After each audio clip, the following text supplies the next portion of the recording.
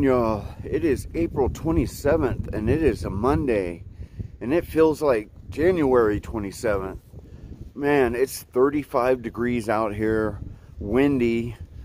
The wind's 10 to 20 miles per hour all week long. It's supposed to be either 10 to 20 or 15 to 25. Like, doesn't seem like the wind's gonna let up. And you know how Virginia is. In Virginia, you're usually up on top of a ridge for a while where the wind's kicking. So man, I actually had to hike like a mile, just warm up a little bit, just to talk to y'all, because man, my body is just not acclimated for this cold, because it's been kind of mild lately. And yesterday was chilly for maybe the first hour or two, but not this chilly. This is freaking cold. I mean, it's only a few degrees above freezing. So yeah, well, guess I'm just gonna have to deal with it. So today I'll be going, I'm doing an overnight, by the way. So I got dropped off at Lake Mountain Road, where I got dropped off yesterday, but yesterday I went northbound. Today I'm going southbound, and I'm doing an overnight tonight. So not really sure how many miles I'm gonna get. So I'm gonna be on this ridge for about 3 miles, and I'm gonna drop down into like a gap, and then I'm gonna slowly climb back up. But at 8 miles there's a water source, and that is the last water source for another 10 miles, I think, something crazy like that. And so the next ridge I'll be on goes forever, so you're on top of the ridge forever. And there's a bunch of places to camp out up there. There's one at, the best spot was like 11 and a half, and then there's one at 12 and a half, and then there's one at like 14, and then there's a good camp spot with a spring, which is the next water, at like almost 19. I think it's 18.8. So I doubt I'm gonna even make that for sure, because it's like 9 o'clock now. It takes us an hour to drive here, but after this, once I get this section done, the drive will be like 20 minutes, so it won't be bad. Yeah, so I'm gonna have to carry water for miles today. There's just no other way to do it. So when I get to that water source, I'm probably just gonna camel up, drink as much water as I can until I feel like I'm gonna throw up, and then carry as much as I can. And along the way, if I see stray, because it's been raining a lot, if I see like stray puddles and stuff, I might collect more. And I'm hoping I can get to that 14-mile one today, and it'll make it like a 12 or 13 tomorrow, or 12, I think. So we'll see what happens. Anyways, I'm gonna keep on hiking so I can get warmed up again, and I will get back with y'all. All right.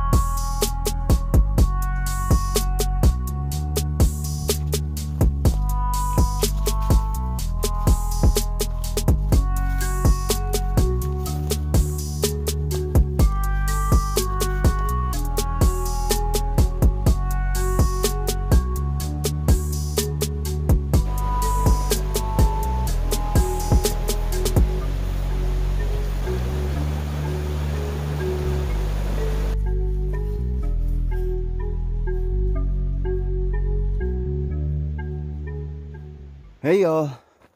So I've hiked about 4 miles so far, and the sun did come out pretty good for like maybe 15 minutes, but now it's kind of under the clouds again. So when I first got dropped off that ridge, it's just like, it's like Virginia. I felt like I was in Virginia again. It's just mossy rocks, slippery rocks, and they're all over the place, and all you're doing, your feet are always crooked sideways, slipping off rocks.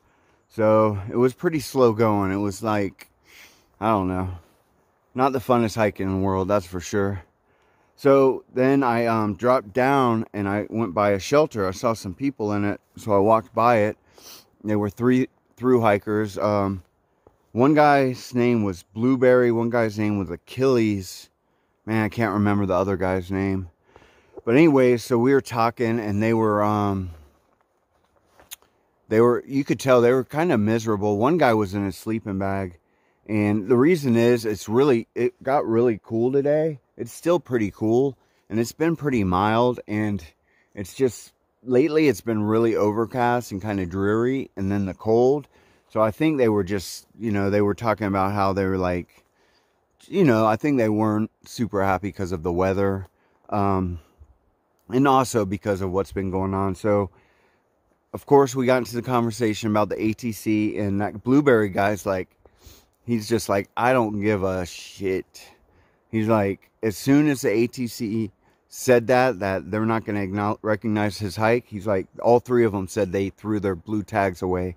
He's like, Blueberry's like, I got rid of my tag. As soon as they said, I got rid of them. He's like, I don't care about them. He's like, I'm not out here for them. And that seems to be the general consensus among the people who are still out here. So, yeah, man, man, the ATC messed up big time when they did that.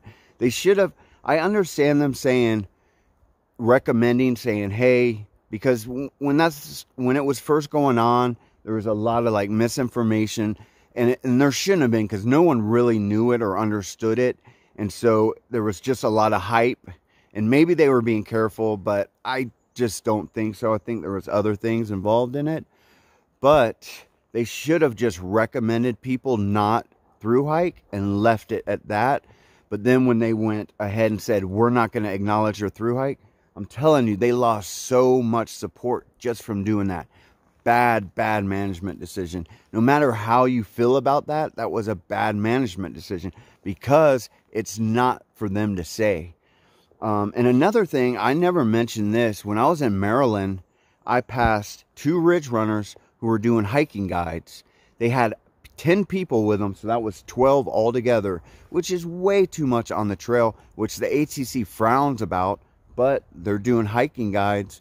And another thing, since when do ridge runners do hiking guides? And is the ATC making money off that? I didn't even ask them if it was paid or not. All I know is when they all came down at that like Civil War park, there was 2 ATC vans there waiting for them. So I doubt it was free, but it may have been. But either way, ridge runners, that's not their job. That's not in their job description to do hiking guides.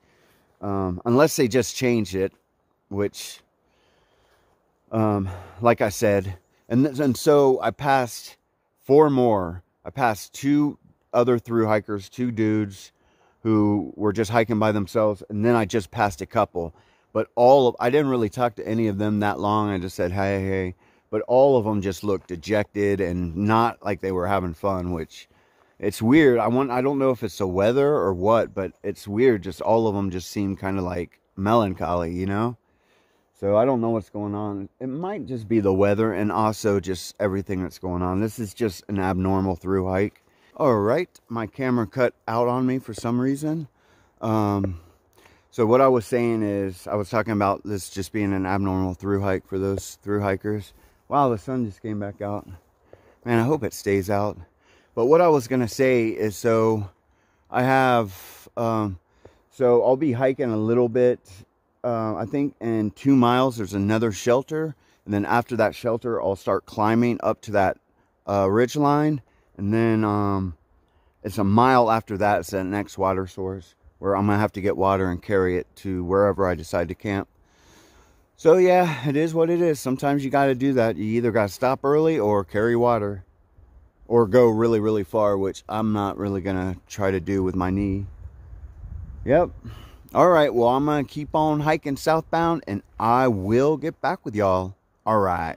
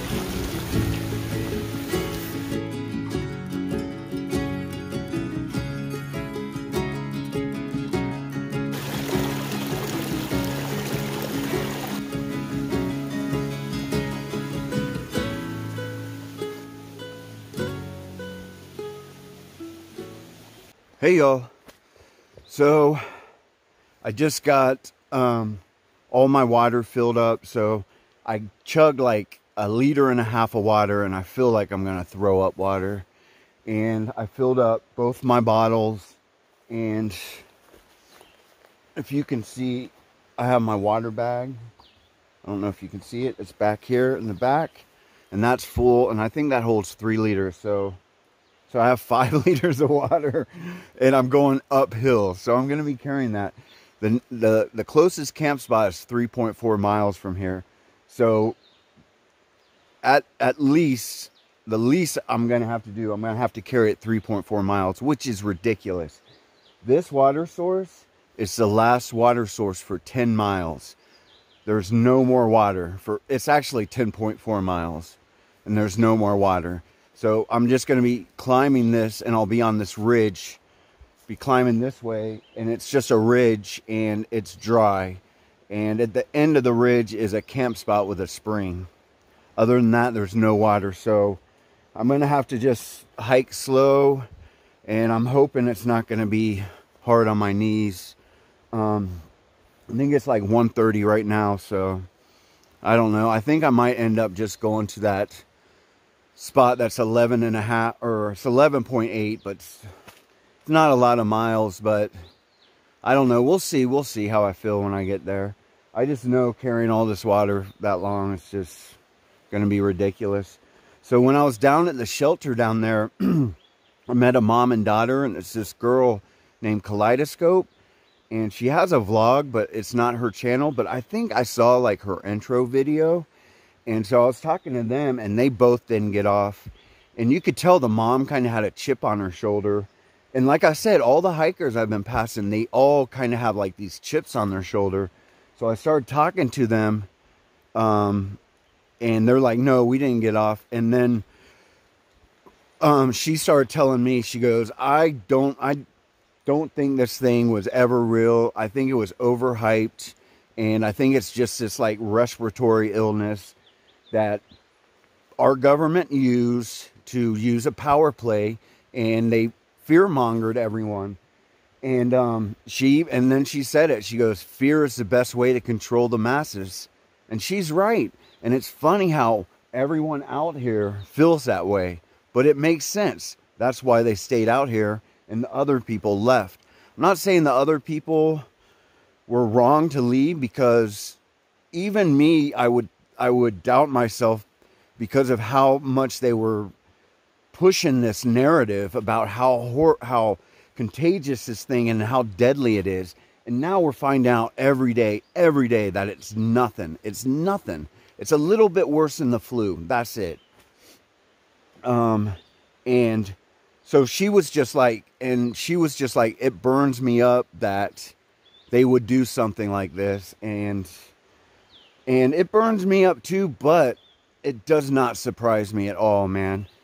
And like I said, I'm not saying any of the people who got off, because I understand, like, a lot of us just weren't sure, man. We just were like, and a lot of people were like, you know what? I want to get that certificate. I want the ATC to recognize my through hike, so I'll just get off. And I don't know. I just think there's two people in this world. There's people who are awake and see through all this, and then there's the sheep, like I said. And there's still people, after all the stuff we know now, the media is still like acting like this thing is a crazy, crazy, horrible, contagious, deadly virus. And it's not. And the media needs to stop. And we need to hold the media accountable. They are just out of control, man. But here's the thing. Those people, like the sheep, if it wasn't for those people, the media and the government would have no power. Those people are the ones who give them all that power. If it wasn't for those sheep, they wouldn't have the power. And that's why people are like, yeah, well, we're divided and you know, we need to come together. But the truth is, a lot of us see it that way. We're like, well, I see those people as the problem, because they're the ones, without those people, the government and media wouldn't have any power. No one would believe it. But they are, and they sit at their homes and they watch that news and they believe it, and they think they're being good patriots. Like, there's this, I think it's a Burger King commercials, and they called it couch patriots. And like the couch comes up and they're all like this, laying on their couch at their houses. I mean, that is a sick commercial, dude. Couch I can't even say it. You're not a hero and you are not a patriot just because you're locking yourself in your house and hiding from the boogeyman. I've said this before. You're not. Get over yourselves. You're not. You're just scared little people. That's all you are. And I know hardly any of these people are watching my video. And I know I shouldn't even be saying this stuff, but I don't know, man. I just think it's just insane, and it really bothers me. And like I said, I can't believe it. I just can't believe it. But anyways, and I wouldn't even have been thinking about it if I hadn't passed all those through hikers who were all saying the same thing. And that's all anyone can talk about out here, because they're upset that this was such a con job. And I don't blame them. I'm upset too. Enough of that. Anyways, I'm going to keep on hiking. Like I said, I got at least 3.4 to do uphill. And yeah, I will get back with y'all. All right.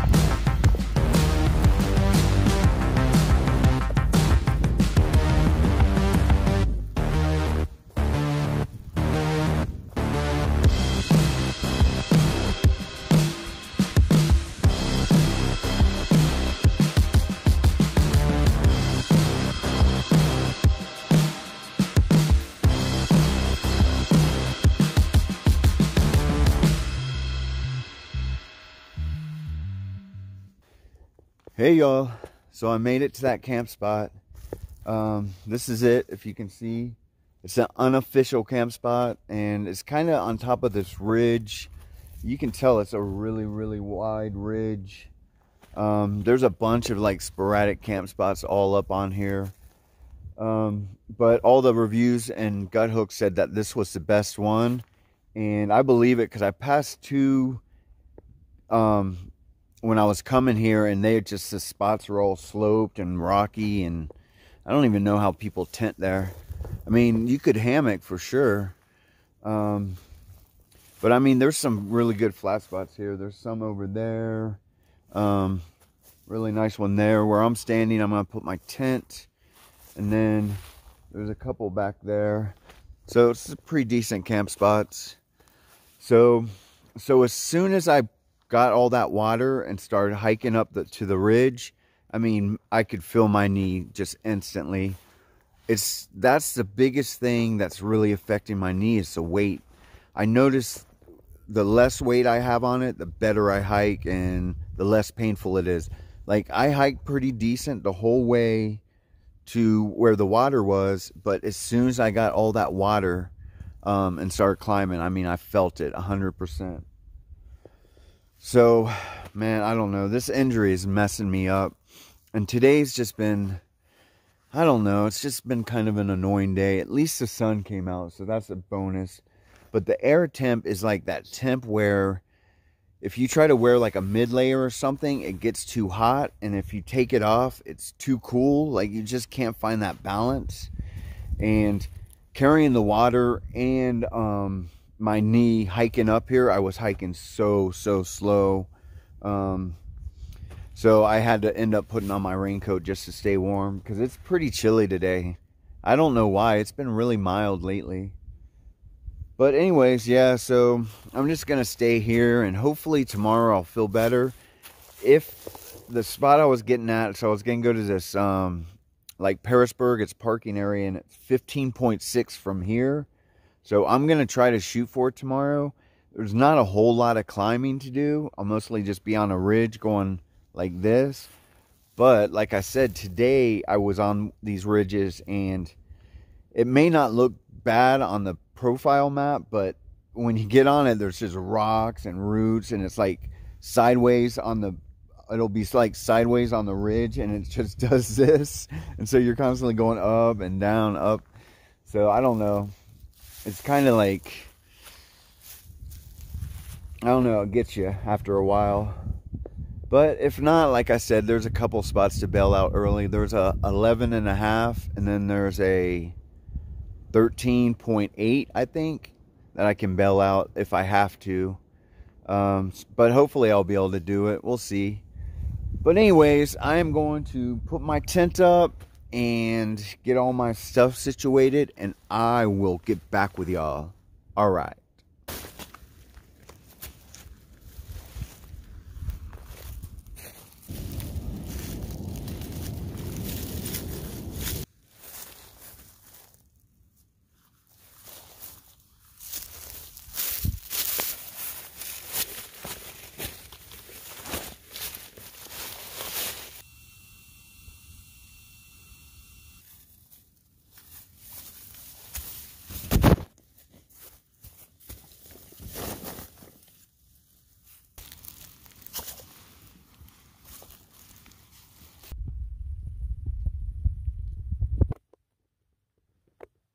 But I came up here, and then I hooked up with these guys.